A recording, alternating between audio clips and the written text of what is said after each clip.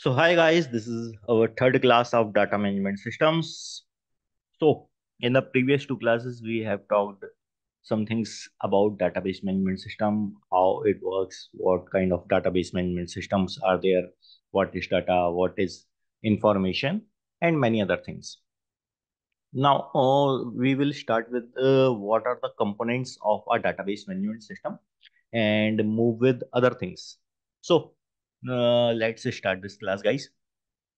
So first of all, the database system environments. There are three different modules in a database, which are database component module, then database system utilities, then tools application environment, and communication facilities.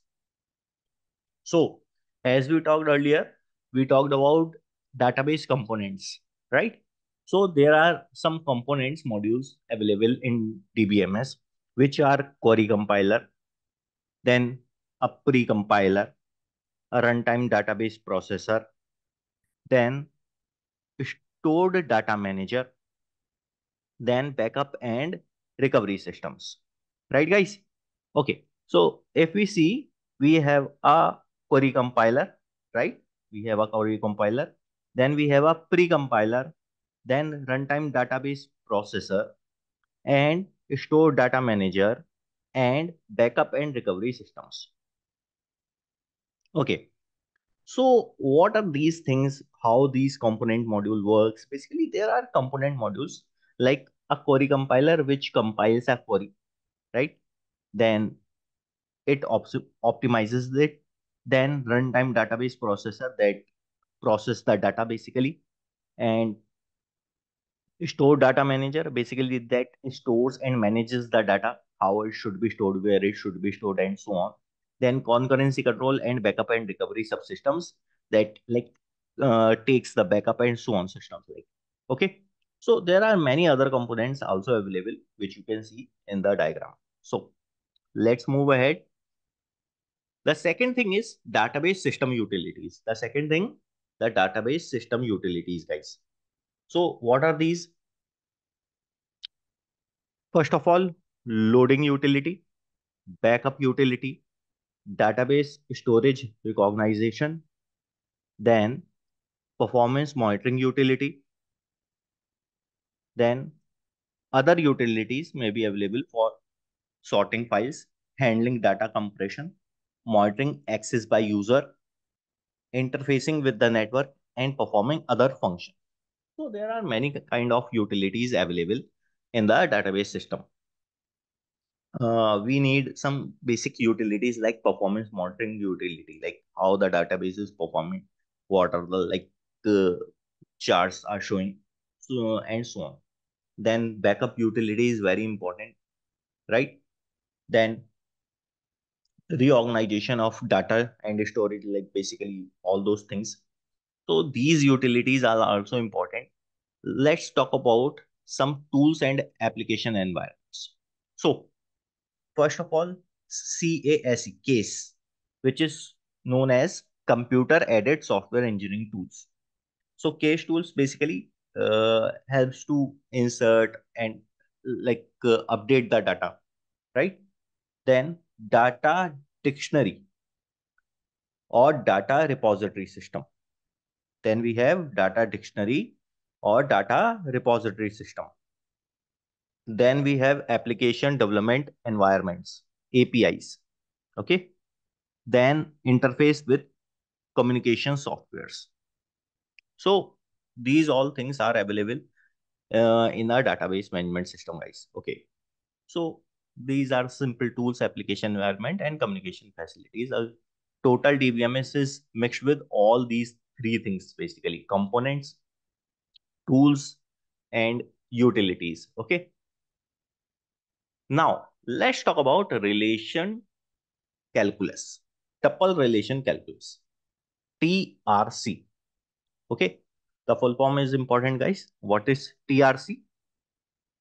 Tuple, tuple relational calculus.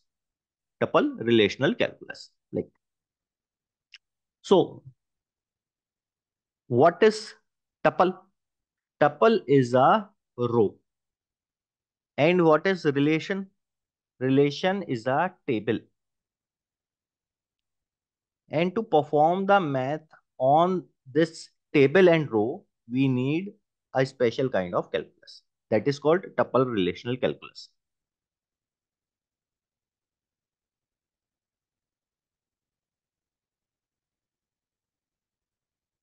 Okay, there is a question. Questions are easier as compared to gate level. They can be quite similar, guys. They can be quite similar. Okay, so tuple relational calculus basically, uh, tuple is a row and relation is a table and calculus is the special kind of math which you perform on both of these. Okay, let's see how this tuple relation calculus works. TRC, TRC, guys, we are talking about it. So tuple relational calculus is a non-procedural query language unlike relational algebra. Tuple calculus provides only the description of the query, but it does not provide the method to solve it. Thus, it explains what to do, but not how to do. Okay. So basically, it is like the algorithm of query structure. Like you can write a program, you can write a program, or you can write a algo, right? You can write a complete program. Program will execute and perform, like give you the results. But algorithm basically like tells you how you should write a program in any kind of language, right? Similarly, TRC. TRC is a like algorithm for query structure, right? So basically, it will tell you how you should write a query, but it is not the exact query. Okay. So tuple relational calculus is a non-procedural query language. Unlike relational algebra, tuple calculus provides only the description of the query, but it does not provide the method to solve it. Thus, it explains what to do, but not how to do. Okay. So, in tuple calculus, a query is expressed as something like this. Okay. You have curly braces, T for tuple and P for T, right? T is resulting tuple. This T is resulting tuple and PT known as predicate, and these are the conditions that are used to fetch T, basically this T. Okay. Thus, it generates set of all tuples T such that predicate PT is true for T. So, PT basically will be condition. Like it is condition for every this, like amount is greater than 10, the age is greater than 30. For every that kind of thing, that that kind of condition, we will get T results. Okay. Let's see with the example. Okay. If I want to combine these conditions, I have to know some logical combinations. Okay. So and or not. Okay. So PT may have various conditions logically combined with or, which will be used as V, and which will be shown as A and not. Okay. Not. These are or and not. Okay. Okay. Remember this, guys. Remember this. This is important. Okay. Now, it also uses qualifiers. It also uses qualifiers, right? So, like if I write a query like this, something like this, then there exists a tuple in T in relation R.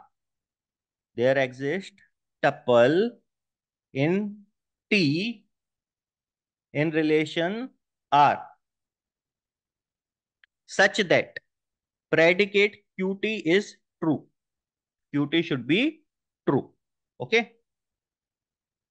There exists a tuple in t in relation r such that predicate qt is true. The condition qt is true.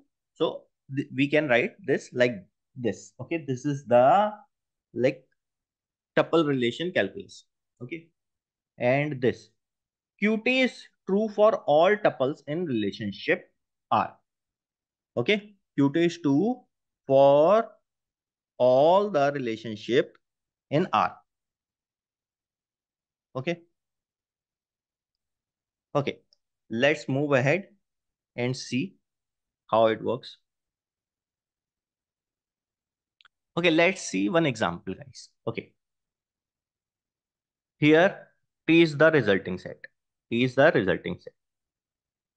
T in loan where this is our condition, guys. This is our condition.